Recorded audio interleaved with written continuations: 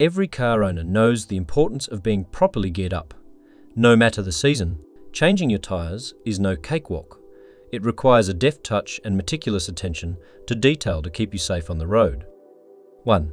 Before you start, do this.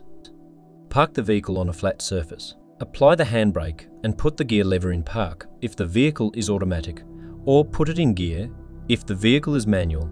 Make sure nobody's inside the vehicle. Place stop blocks on either side of the wheel and position them diagonally from the tyre to be changed. 2. Remove the hubcap or wheel cover if present. 3. Loosen the wheel nuts half a turn. It is a good idea to use a special wheel nut socket that has a protective plastic sleeve to avoid scratching the rim, and the sides are thinner, so you can access the bolt in the rim. If you do not have access to an impact wrench, it is an advantage to use a breaker bar handle so you get a lot of torque. Do not use a torque wrench for this task, you will destroy it. 4. Lift the car. Place a jack under the car. If you are unsure where to place the jack, you can find information in the car's owner's manual. Lift the car until the tyre is about 15 cm from the ground. Place a sturdy and approved jack stand under the car. 5. Remove the wheel nuts. Take care of the nuts so that the threads do not get dirty. Clean them. 6. Remove the tyre. Mark the position of the tyre, left front, right front, and so on.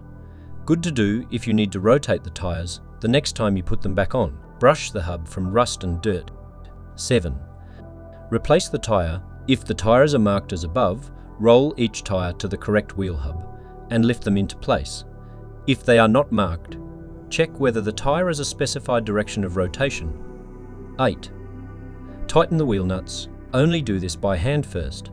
Tighten the nuts crosswise. 9. Lower the car.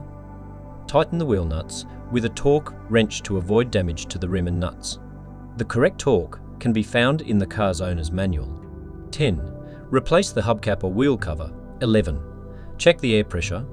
12. Retighten the bolts after 10 miles. And that's all there is to it.